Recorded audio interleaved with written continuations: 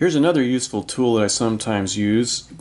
This is the impedance tester by Craig Anderton, found in his book called Do-It-Yourself Projects for Guitarists. I bought this, I don't know, 10, 12, I don't even know how many, 13 or 14 years ago, something like that. Anyways, this is project number 28 in the book, and it explains testing it, what it is, why you should test for it, and he gives a simple little schematic, right? So you send a signal in to your box from a signal generator, and you have these 3 test points, and it goes through a 1 megohm variable resistor, and then you output this into the input of the device you're going to test, and then there's a sequence here. So set the multimeter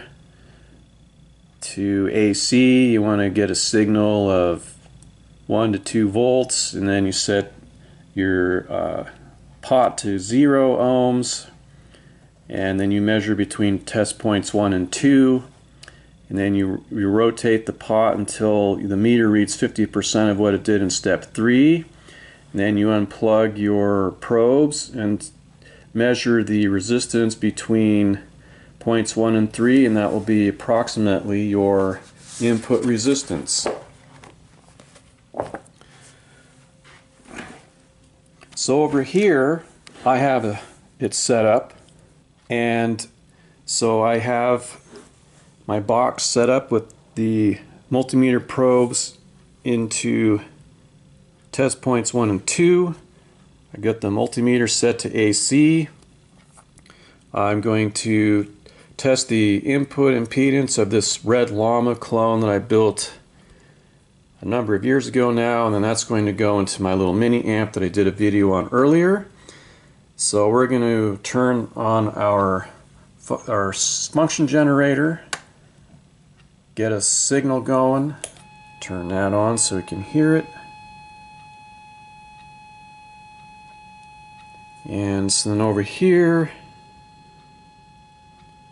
we're going to get a voltage of, let's go with 1.5. Alright, so then we're going to turn our knob here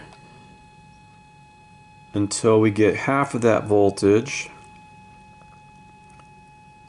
which would be, I probably could have picked a better number than 1.5 volts, because this isn't going to divide evenly. My multimeter is not sensitive enough to go down to 10 volts AC, it's 200. But anyways, so we're at 0.8 volts, and we'll go ahead and disconnect the signal, and then we'll change our multimeter to measure resistance. We'll unplug number 2 and put it into number 3 over here.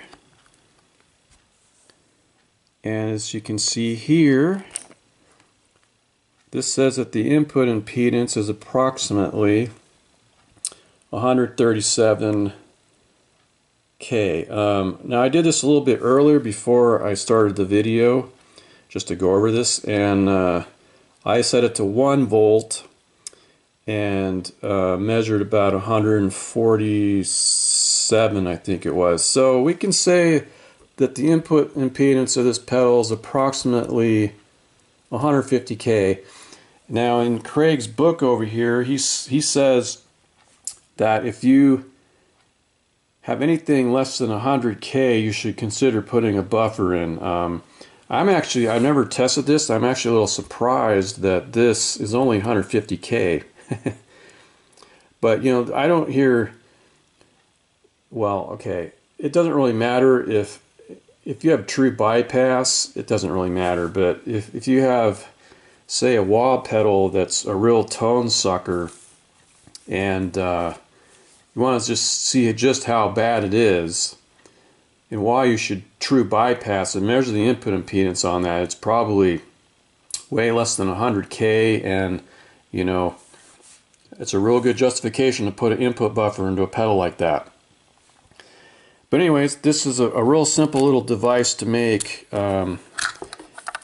Once again, this is something you can make in like a half hour. This is another Radio Shack plastic enclosure. It's like 3 by 2 by 1 inch, and just simply is a couple of mono jacks and a 1 megohm pot and 3 scope probes and a little bit of sanding down the enclosure and putting labels on it and the instructions on the back, and it's a handy little tool to have. It's another one of those things that I don't use often, but when I need it, it's really nice to be able to just plug stuff into it and measure things. So that's Craig Anderton's impedance tester. You might want to think about building one if you do a lot of guitar effects stuff.